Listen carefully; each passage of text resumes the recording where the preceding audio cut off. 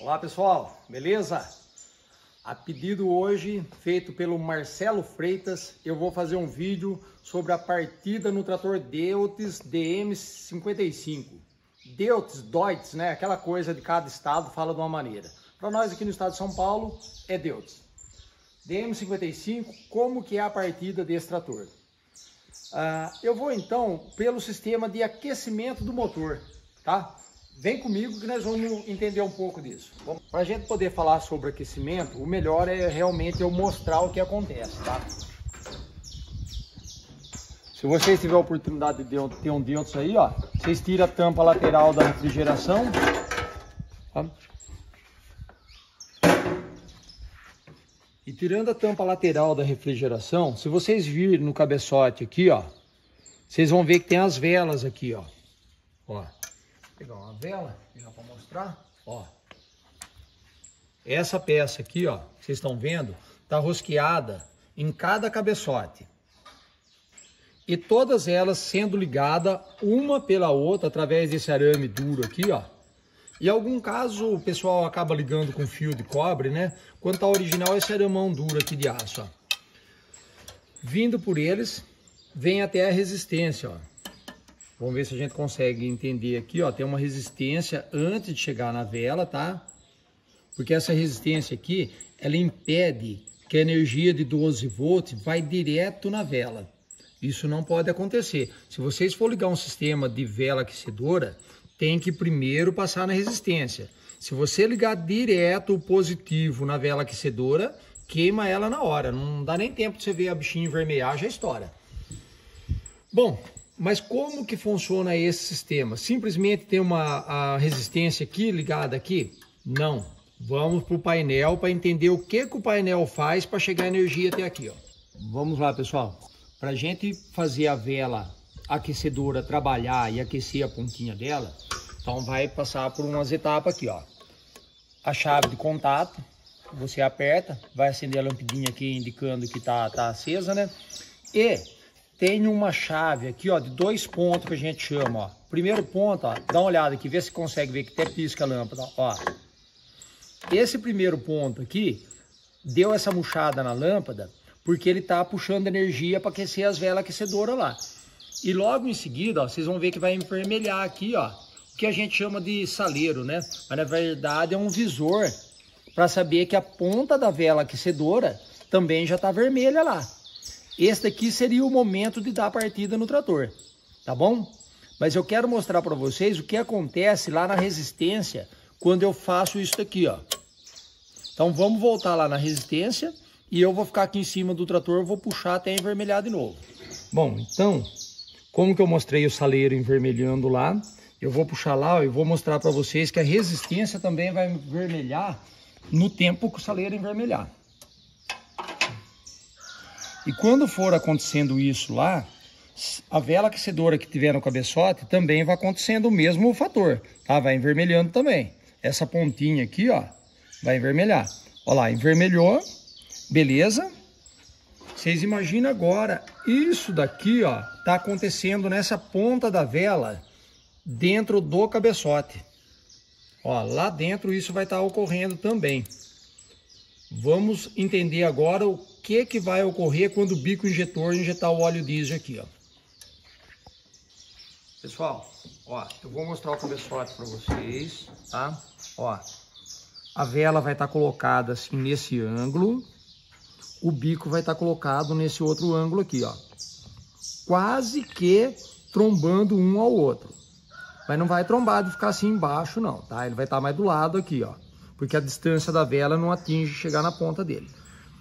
Então vocês imaginam, ó, a velinha com a pontinha vermelha, incandescente. O bico injetor vai dar uma pulverizada em cima, tá? Ele não joga óleo, ele pulveriza como se fosse uma neblina. Tudo tem um ciclo para acontecer, tá? Nesse momento, ó, as válvulas vão estar fechadas, tá? O pistão vai vir comprimindo o ar, tá? E quando ele chegar no ponto máximo superior, quase ali, tem um ângulo certo, né? Quase no ponto máximo superior ali, o que vai acontecer? O bico injetor vai injetar nessa pontinha vermelha. Isso é mais usado na época do frio. Então, como que a temperatura da combustão aqui não atingiu para dar essa explosão que a gente quer, a vela está vermelha, bico injetou em cima, acendeu o fogo. E acontece a explosão, acontece a combustão. Nisso a bomba estoura, né? Que nós chamamos que estoura a bomba. Explodiu, o pistão desce para baixo. A vela mantém-se em aquecimentos se você continuar segurando lá a chave aquecedora. Então o trator que pega quadrado de manhã cedo, se você segurar um pouco mais lá a chave aquecedora, o trator endireita o funcionamento mais rápido. Caso não, tem trator que fica quadradão até esquentar. Então depois que você deu partida, se o trator fica lá quadrado, você vê que tem cilindro que não queima, você pode segurar a chave mais um pouquinho, as velas vai estar vermelhas, o motor vai limpar aquela fumacinha branca logo. Não mistura as coisas, hein? Ó, vela de aquecimento para diesel, tem um circuito fechado aqui na ponta, tá? Ó. E ela só vai ficar vermelha o tempo inteiro, igual a resistência. Não confunda com vela de carro, tá? Vela de carro, ó, não tá fechado o sistema e essa daqui fica soltando faísca, né? Conforme o pratinado lá manda energia, ela solta faísca. No caso do diesel, não. A vela vai ficar vermelha o tempo inteirinho. Agora, se é que vocês entenderam o sistema aí, talvez se eu fui bem explicativo ou não, né? Ainda eu fico com essa dúvida. E eu vou dar partida no trator lá. Vamos lá. Tá, ó. Comecei a aquecer, já começou a consumir energia, tá? Isso varia de trator para trator. Tem trator que com 10, 15 segundos já envermelha aqui, ó. Tem trator que você precisa ficar até 20, 30 segundos para envermelhar. Envermelhou o saleiro, pode dar uma olhada lá na resistência. Envermelhou a resistência, eu vou cutucar na partida, tá ok? Pode pegar a ventoinha aí, ó. Quer ver, ó?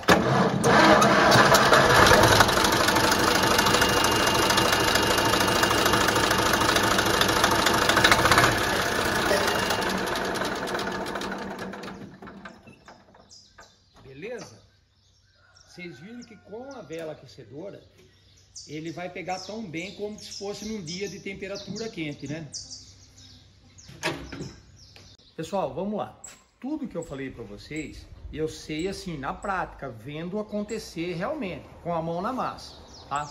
Aquela parte técnica de falar nome correto, essas coisas eu não sei, não adianta. Eu sei fazer funcionar, mas essas coisas muito técnicas não é bem o meu lado, né? Mas eu gosto de sempre estar explicando bem como que funciona mesmo, quer ver? Ó, só para vocês entenderem, quando eu falei que o bico e a vela estão quase na mesma posição, eu vou provar isso, ó, enfiando um arame aqui, ó. Ó, vou enfiar um arame aqui, vou pegar o outro arame que eu tô enfiando lá dentro. Quer ver? Vamos ver? Aí, ó, pegou, ó. Então, ó, isso significa que há um ponto de encontro entre a vela e o bico injetor, tá certo?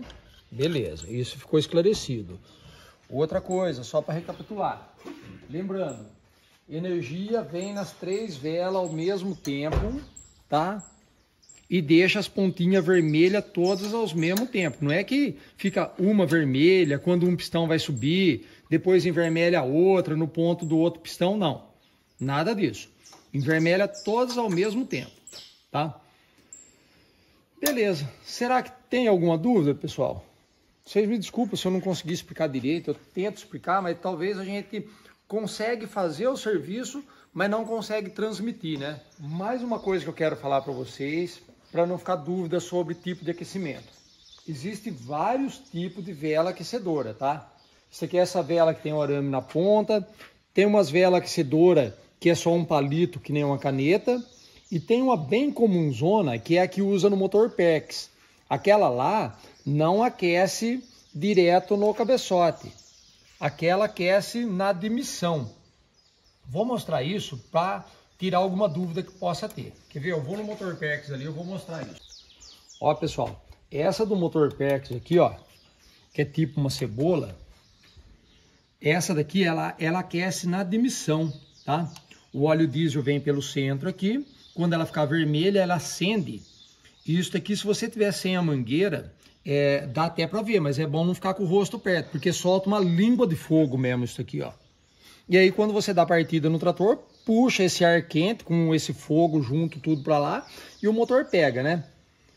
Eu acho que aquelas lá é mais eficiente, porque aquelas lá já o bico injeta na cabecinha dela vermelha.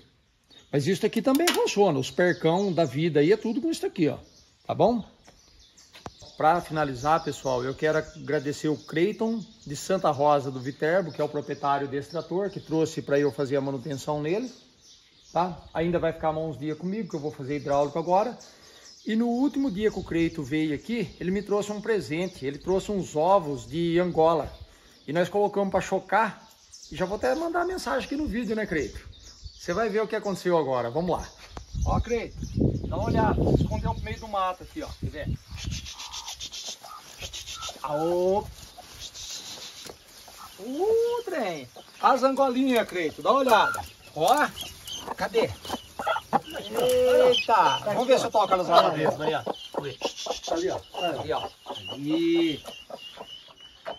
Ô, mas não coloquei pra chocar tudo aqueles ovos, não, cara. Senão ia virar só Angola no lugar aqui, ó. Eu acho que é 12 ou 13, né? Que nós colocamos nessa galinha aqui e chocou. Bom, valeu, Creiton. Obrigado. Até a próxima. Tchau, tchau.